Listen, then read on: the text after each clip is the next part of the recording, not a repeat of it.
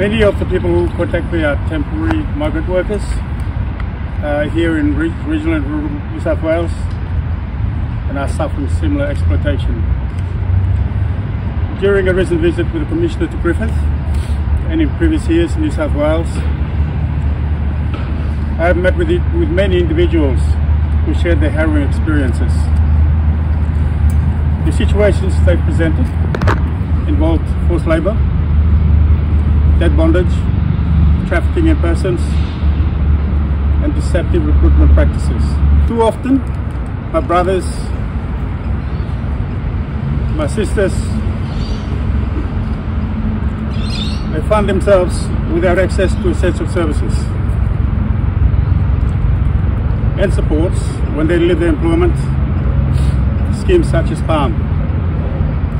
Often they live for their own safety, and because the deal they were promised is not the deal they are given once they arrive.